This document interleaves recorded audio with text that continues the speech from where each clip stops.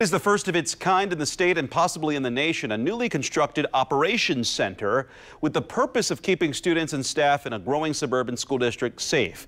WRTV's Nikki DeMentri joins us again, finding out what this operations center is designed to do and why many think it's necessary to have. This is a long time coming for a lot of us. It's a first of its kind project in the state and one of few in the country, the Center Grove Emergency Operations Center.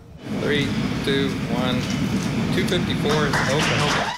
Years of planning, 12 months of construction, and $5 million later, the 15,000 square foot building is the new headquarters for Center Grove Police and houses a full service fire station shared by White River Township Fire and Barkersville Fire. There's also a satellite office for the Johnson County Sheriff's Department. We're always stronger working together. They say two heads are better than one, and we're putting 4 to 5 different agencies together in one building. Think of how awesome that's going to be and all that we can do in the future. The Operations Center sits on South Morgantown Road, about half a mile from Center Grove High School, elementary, and middle schools.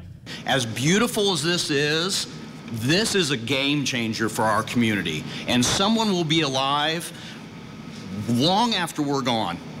Officials say the facility's location will improve response times, particularly at the schools. One of the things that probably keeps all school administrators awake at night is, are we doing enough to protect our kids? And this station gives us something that not only does it protect our students and our staff, but it helps better protect our whole community. Center Grove Assistant Superintendent Bill Long says the idea was born out of a 2018 security assessment. The district then was told it needed to improve response times and live monitoring. These cameras are all analytical cameras, and so they're constantly learning. One person from Center Grove Police is now dedicated to monitoring about 700 cameras in this room. So now we have this great facility. Now we have to master it. Center Grove Police Chief Ray Jackson says the new venture is personal for him. Not only has he seen the department grow, but he's a Center Grove parent. It means more to me because where we started, we had nothing. Working for you, Nikki DeMentri, WRTV.